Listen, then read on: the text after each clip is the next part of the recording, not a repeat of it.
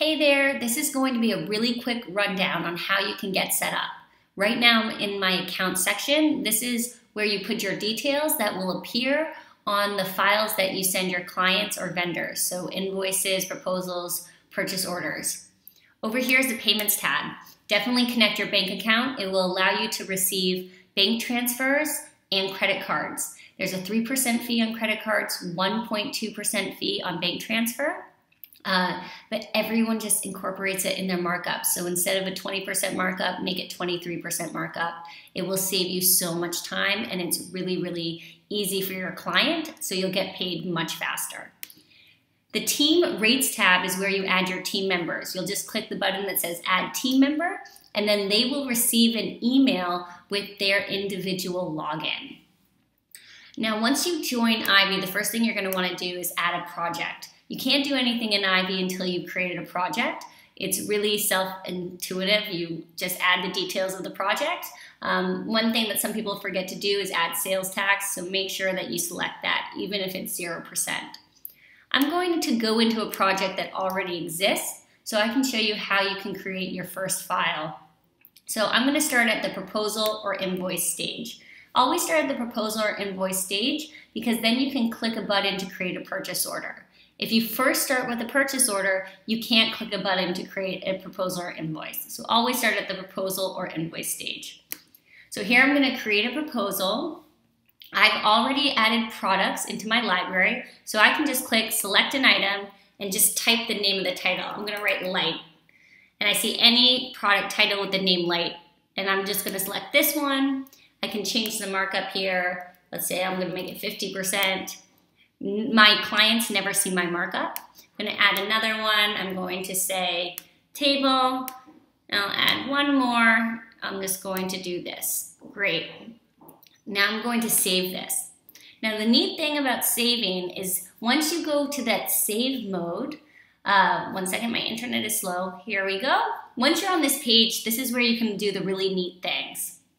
So I'm in client view. You're automatically in client view when you click save. I'm going to turn it to manage. And now I can move around my items, okay? You can just drag and drop, just move them around. I can even create groups, okay? So if I want to create a group, I just click on the group I want to make. I say click to group items, and I'll name this living room. And now this group is going to be named living room. I can even add an image if I want to just say choose file. I'm going to save this.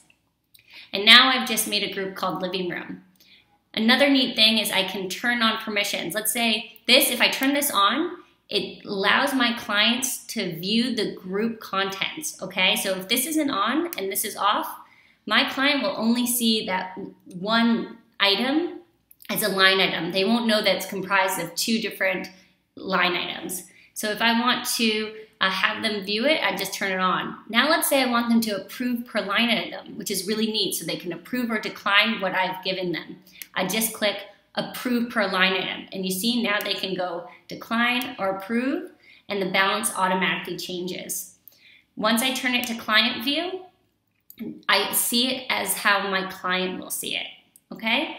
From here, I can click to create a purchase order, I can click to start an invoice, and I can re-edit this. Another neat thing to do is I can click add new payment. I can pay on behalf of my client, or I can record a payment if I got a check. But who gets checks in 2017? Move your payments online. Come on, guys. Okay, great. I can also create tear sheets by clicking view tear sheets. Another thing that I can do is log my hours. So over here is where I would add a new time entry, easily log my hours. I can generate an invoice from that. If you want to set your hourly rate, you would do it back over here in team rates. So you just click the team rates, and you go down here and you say set up new rate, and you can add those details there. Or you can go back and you just click the pencil. A pencil on Ivy always means you can edit it. So here I can just edit the rate, and whatever I edit this, it will be able to select it from over here. And so let's say I go into a project, and I can click this button to generate an invoice, but I see that all of these are already associated to an invoice already. But if it isn't, I could click generate invoice. Those are the essentials. Have fun, guys.